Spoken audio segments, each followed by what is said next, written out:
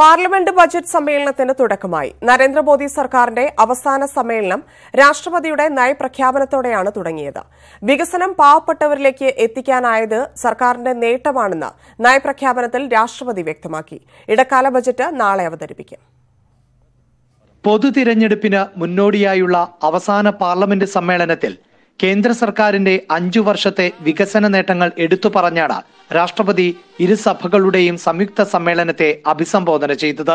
വികസനം പാവപ്പെട്ടവരിലേക്ക് എത്തിക്കാനായതാണ് സർക്കാരിന്റെ നേട്ടം. 3 ലക്ഷം ദരിദ്ര കുടുംബങ്ങൾക്ക് വിവിധ സർക്കാർ പദ്ധതികളുടെ ആനുകൂല്യം നേരിട്ട് ലഭിച്ചു. 34 കോടി പുതിയ ബാങ്ക് അക്കൗണ്ടുകൾ ആരംഭിച്ചു. ആയുഷ്മാൻ ഭാരത് പദ്ധതി ആരോഗ്യമേഖലയിൽ വിപ്ലവകരമായ മാറ്റം വരുത്തി. സ്വച്ഛ് ഭാരത് അടക്കമുള്ള സർക്കാർ പദ്ധതികളെ അഭിനന്ദിച്ച രാഷ്ട്രപതി വിവാദമായ നോട്ട് അസാധുവാക്കലിനെ കള്ളപ്പണം ഇല്ലാതാക്കാനുള്ള സുപ്രധാന ചുവടെന്നാണ് വിശേഷിപ്പിച്ചത്. സർക്കാരിന്റെ തെരഞ്ഞെടുപ്പ് കാർഡുകളായ സാമ്പത്തിക സംവരണവും മുത്തലാഖിന് എതിരായ നിയമനിർമ്മാണവും രാഷ്ട്രപതിയുടെ പ്രസംഗത്തിൽ ഇടം നേടി. പ്രസവാവധി 12 ആഴ്ചയിൽ നിന്ന് 24 ആഴ്ചയാക്കി ഉയർത്തി. 2.47 കോടി ഗ്രാമങ്ങളിൽ വൈദ്യുതി എത്തിച്ചു. GST വ്യാപാര മേഖലയിലെ നികുതി സമ്പ്രദായം സുതാര്യമാക്കി. मेरी सरकार 3 तलाक से जुड़े कानून को संसद से पारित करवाने का लगातार प्रयास कर रही है.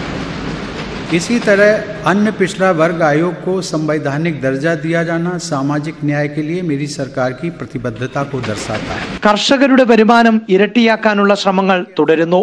പ്രധാന നഗരങ്ങളെ റെയിൽവേ വഴി ബന്ധിപ്പിക്കുന്ന പദ്ധതി പുരോഗമിക്കുന്നു. 19 വിമാനത്താവളങ്ങൾ പരിഗണനയിൽ. മേക്ക് ഇൻ ഇന്ത്യ പദ്ധതി വഴി പ്രതിരോധ സാങ്കേതിക മേഖലയിൽ മുന്നേറ്റമുണ്ടാക്കി. മിന്നലാക്രമണം സൈനിക കരുത്ത് വ്യക്തമാക്കി. നാണ്യപ്പെരുപ്പ നിരക്ക് കുറയ്ക്കാനായെന്നും ലോകത്തിലെ 6ാമത്തെ സാമ്പത്തിക ശക്തിയായി ഇന്ത്യ മാറിയെന്നും നയപ്രഖ്യാപനം വ്യക്തമാക്കി. KP Abhilash, News 18, Delhi.